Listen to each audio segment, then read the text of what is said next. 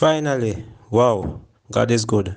I want to thank the JFF staff along with the Reggae Boyz for finally coming to an agreement. It was well overdue. Welcome, Sports Nation, to Sports DTM, the sports channel where we call sports down the middle. Greetings, Sports DTM fans, and welcome to another episode of Sports Down the Middle, the channel of undiluted sports content. We're finally having great news coming out of the JFF and the senior national football team's camp, as there is now an agreement, so the contract negotiation is finally over. 2,000 years later. And both sides released a joint statement which states that the Federation and the senior men's national team are pleased to announce that an agreement has been reached in respect of contract terms. It's the president of JFF, Mr. Ricketts, is overjoyed. I am delighted with the agreement.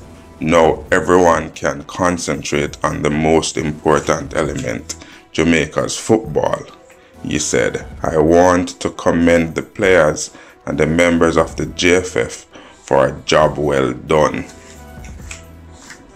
Analyst, finally there is an agreement in place. The elements of the agreement in terms of match fee and bonuses are not yet public, but great news for the national program, great news for the boys, great news for JFF, great news for the fans, great news for everybody. Give me your initial thoughts. This is very good news, Kurt, my fellow analysts. This has been a long time in coming. We heard the rumors, things were brewing. The truth is that the JFF needed this good news. The local overseas-based players needed this good news. Jamaica needed this good news. The football fans needed this good news. And we just hope that going forward, the two parties can come together and work to ensure that football in Jamaica takes its rightful position at the top. It's a very important year for Jamaica's football. Gold Cup coming up, the World Cup qualifiers coming up, and we have to ensure that everything is set in order so that the boys can succeed and so that they can make us proud. Then again, it's a negotiation, so people sometimes don't get everything that they want, but it is hoped that the players at least and the federation have met down the middle and pretty much have come to an amicable agreement that allows football and Jamaica's football to be the winner, you know? So that's the thing. This is a revolutionary moment, Kurt, because I don't think in the history of the Jamaican football has there been an agreement between the JFF and Reggae Boyz for an extended period to sort out the football affairs for World Cup qualifiers, for Gold Cup, and other footballing activities that should come up.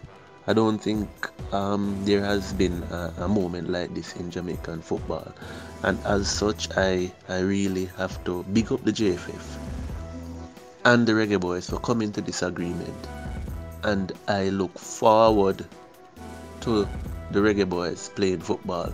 I'm really happy that there's some sort of trust relationship happening right now between JFF and the Reggae Boyz, and I'm really looking forward to the year or years to come to see if there will be an improvement in our game, and hopefully this can also propel us to go in the top 30s or the top 20s in world football.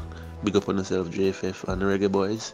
I am extremely happy. It might not be sounding in my voice right now, but I am extremely happy. Big up on yourself.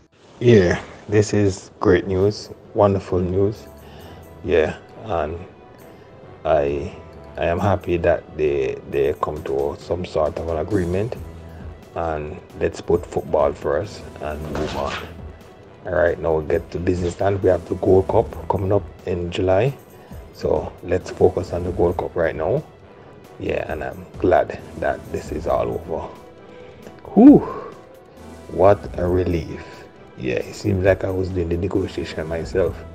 So, good move. Let's go, JFF. Finally, wow, God is good. I want to thank the JFF staff along with the Reggae Boyz for finally coming to an agreement. It was well overdue. And we saw it coming, you know. But we're happy about this, and we hope that the boys, along with the JFF, can put whatever happened in the past, put it behind them, because we have a common goal, you know, to try our best in the Worldcup and compete in the World Cup qualifiers. So let us put all that behind us. I know they have not yet stated the figures, but we know the boys' figures our request was higher. So it would be interesting to note if the boys came down with their figure and you know, just agreed and played. We don't know as yet, but I'm assuming that the boys had to take some form of sacrifice to come to this agreement. But if so, well done on the Reggae Boyz. It's for a good cause, and you know, sometimes you just have to man up so that we can move forward. So they took their stance. We worked to some effect, because we should be able to see some change in the future. So good work on the Reggae Boyz, and congrats, and let's move forward. Yep, wake up to great news this morning, definitely. 11th hour, you know, after losing to US, I know things had to change, and it's a good thing to hear that they actually come to an agreement. That's excellent.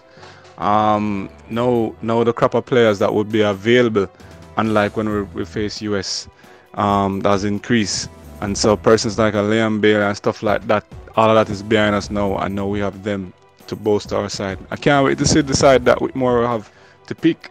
I can't wait to see the lineup now, given that is behind us. Great timing. You couldn't do it.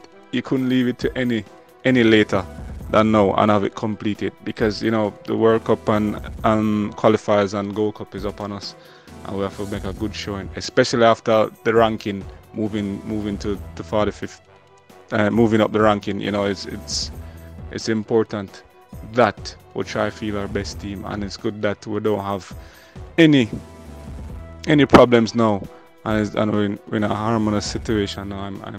I'm excited for that. It's good. So good work, JFF. Speed was a man of his word, closer than we thought. He knew something weird of us, and know that pretty much this week would be the signing, and it has been broken.